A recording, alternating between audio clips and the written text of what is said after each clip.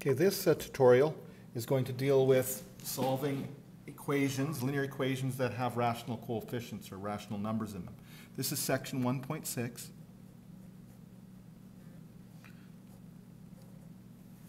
And in the Math A30 course.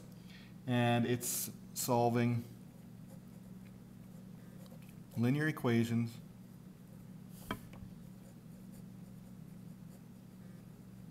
with rational numbers in them.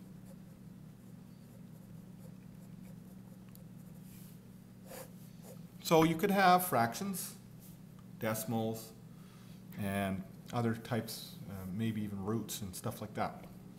But we're going to look at 4 areas probably in our examples. We're going to look at fractions, probably look at use of brackets and brackets in there. We're going to look at fractions that have binomial tops, and we'll probably look at an example that has decimals in them. So in the first tutorial, I'm going to go through a fraction example. So this one is a fraction example. Okay, so I've chosen an example here that's going to work for us, and it would be 1/2 x subtract 2/3 y is going to equal 7/3. That's going to be equation A, and then B will be 3/4 x plus 1/5 y is equal to 11/10. So our first goal in this area is to look and decide how do we want to eliminate the denominators in each of the equations, and each of them are going to be treated independently. So we've got to look at equation A. We'll think to ourselves, we've got to find a common denominator so that we can eliminate the denominator there between 2 and 3. So the common denominator is what we want to find first. So find the common denominator.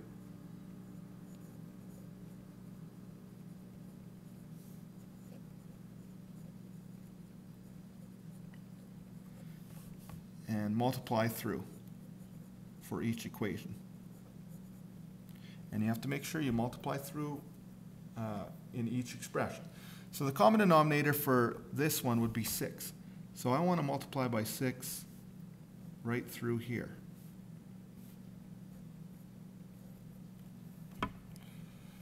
So I have this becoming 1 times 6 is 6 over 2x.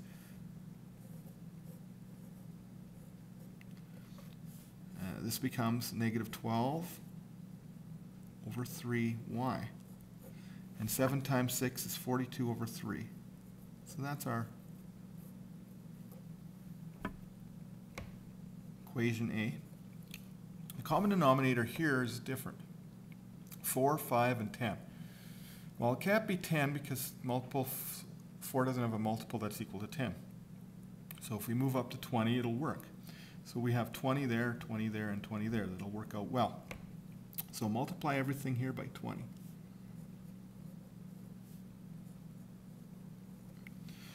So that leads us into 3 times 20, which is 60, over 4x, minus 20 over 5y equals, well, 11 times 20 is 220 over 10. Okay, so we found the common denominator of each equation, and we multiplied through. Then we reduce the equation.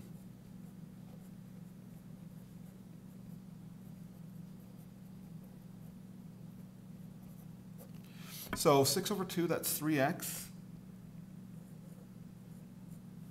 minus 12 over 3, that's 4y, and 42 over 3 is equal to 14. 60 over 4, that's 15x. Oops, this is a plus sign here, right?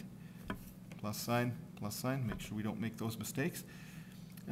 This would be plus sign. So 20 over 5y, that would be 4y, equals 22, 220 over 10. So now we would solve this question using substitution or elimination method, just as we did in the past. So we can see that the elimination method, so we'd solve this using elimination would be the easiest one. By all we have to do, because it's already set up for us nicely, there's a negative 4y and a positive 4y, just add the equations. Won't always be set up like that for you. Sometimes you'll have to do some manipulation before. But this worked out really well for us. We just add the equations. So I have 18x, that comes to 0, equals 36. So x is equal to 2. So then we would solve for y, given that we know x is equal to 2. So we could choose one of those original equations. So 1/2 of x, which is 2, minus 2/3 y, unknown, is equal to 7/3. To work it through, 2 times 1 is 2 over 2, which is 1, minus 2/3 y equals 7/3.